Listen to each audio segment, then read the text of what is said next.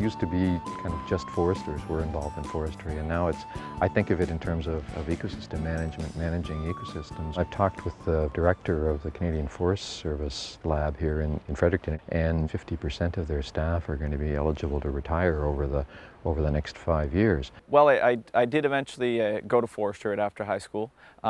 Grew up in a smaller town and was always interested. I've always wanted to be in forestry, I guess. Since I've been pretty young, I've been in the woods with my dad in our own woodlot at home. I had a teacher who started pushing me pushing me to ask questions and to figure out things and to challenge myself more.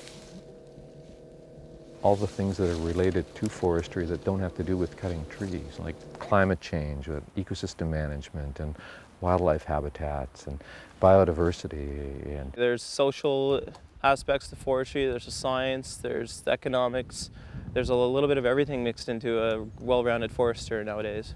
I think that the students that are coming into our programs now, when the numbers are low, it's kind of like buying at the bottom of the stock market. The jobs are there, they're out there, it's just a matter of going and finding them.